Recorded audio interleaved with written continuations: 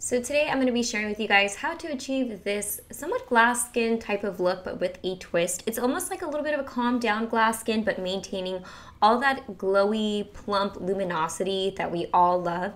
And this is the video I partnered with YesStyle. All the products that I'll be using in this video are from YesStyle, and I do have a promo code going on right now if you guys want to check that out. So definitely take advantage. So to start off, I'm going to be cleansing my skin using the Beauty of Joseon Green Plum Refreshing Cleanser.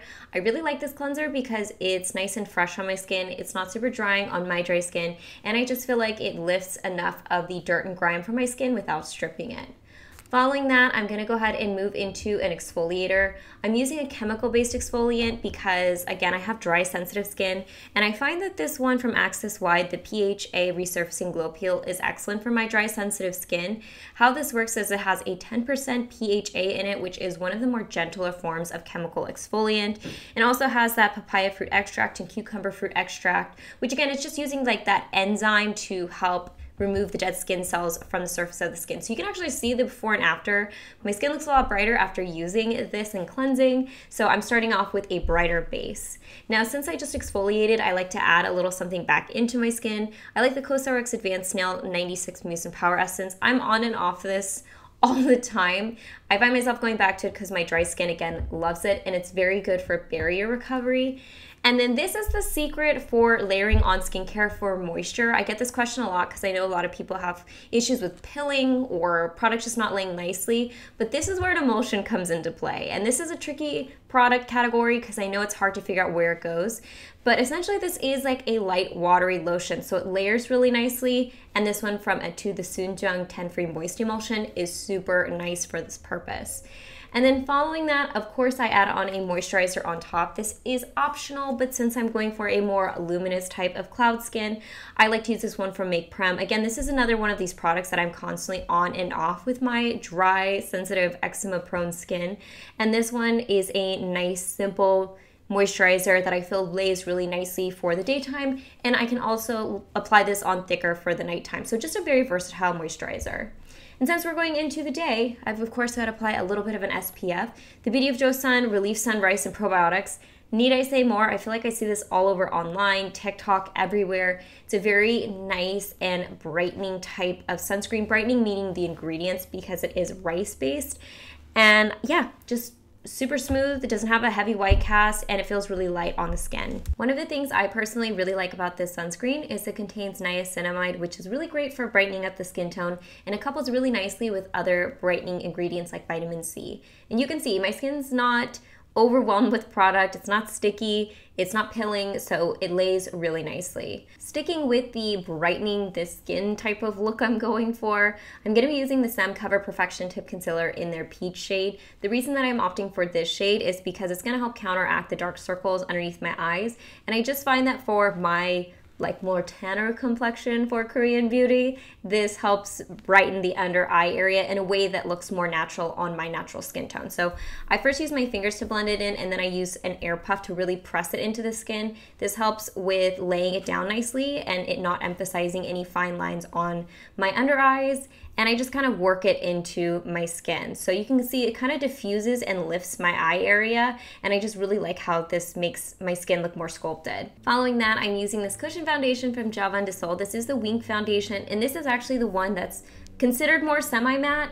And the reason that I'm opting for this formula versus their glowy formula is because I don't have to set this, and it still has a bit of a glowy velvetyness that kind of gives you that glass skin effect without feeling like it's slipping and sliding all over your skin. Because as you're going to see in the next step when I apply my powder, I'm very sparse with my powder application.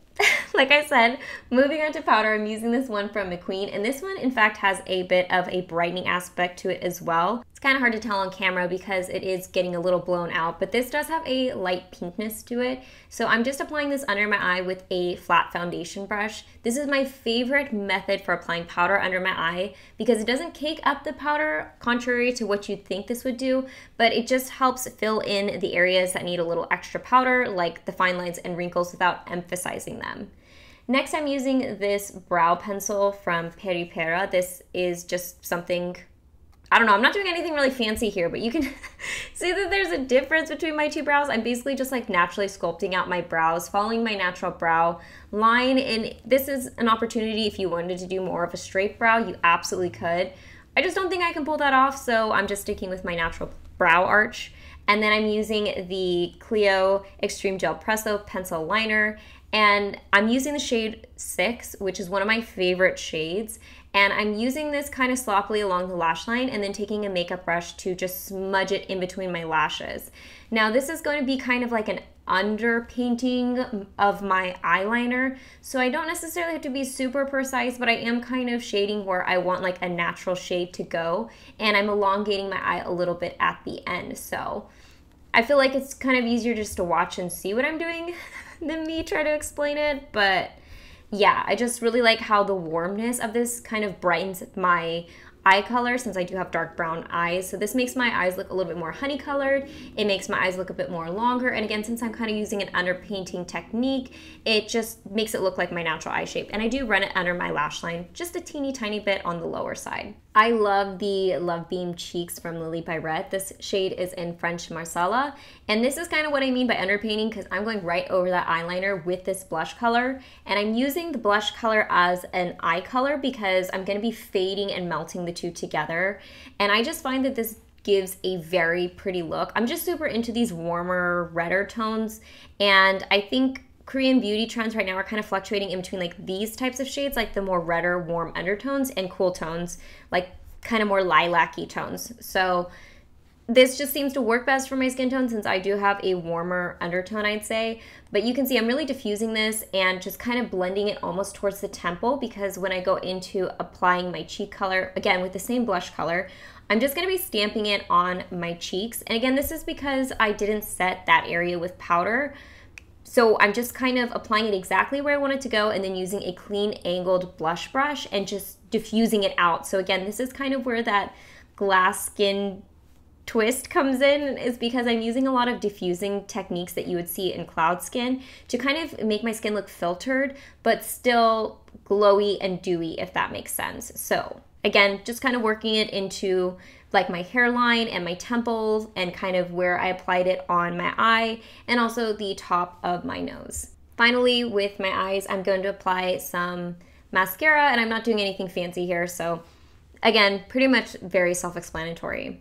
Finally, I'm going to be applying the Shalala lip balm from CORINGCO, and I love this. This reminds me of the Dior lip balm a lot because it kind of adjusts to your natural lip tone and just emphasizes glosses and plumps the lips up. It's very easy color to wear, and yeah, so overall this is the look. As you can see, as I'm kind of moving my face back and forth, you can see the glow that my skin has, but it's not overly wet. I find this very wearable.